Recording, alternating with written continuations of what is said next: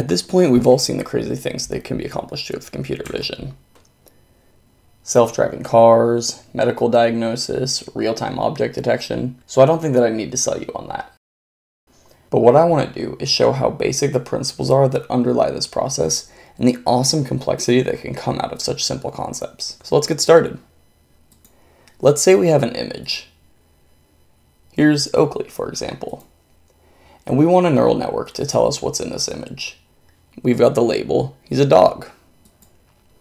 So we set up a neural network that takes our photo as an input, and we initialize it with random weights, and it produces us an output, in this case, Psycho. Then we train our network, and that's it. Sounds pretty easy, right?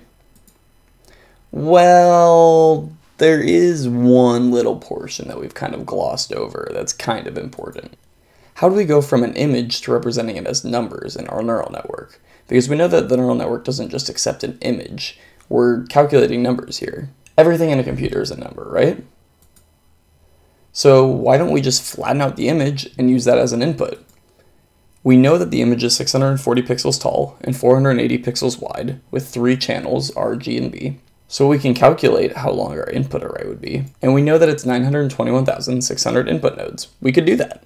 But it turns out there might be a smarter way. The big issue with the solution I just described is that the location of a pixel is actually relevant information in an image. If we feed our image into a fully connected layers directly, all of that location information is lost. So what's a better approach? Well, let's go back to our image. And for now, let's just look at the top left. And if we look at the pixel values for the top left, the approach we talked about previously was just going to take every single one of these pixel values and read them individually. But what if we wanted to expand that context window? We could perhaps build a receptive field where we're taking in a 3x3 area all at once for one input.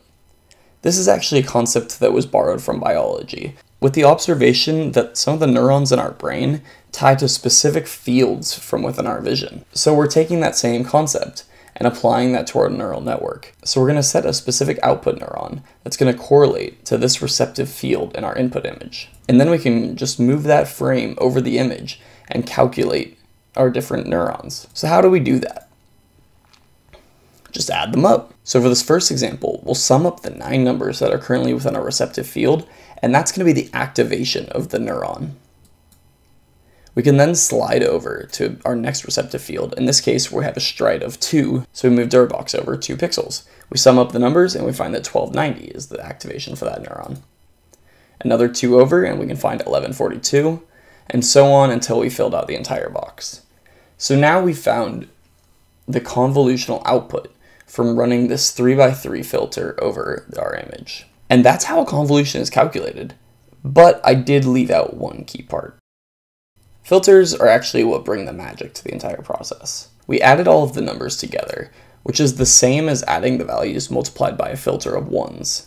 So what if they weren't just 1s?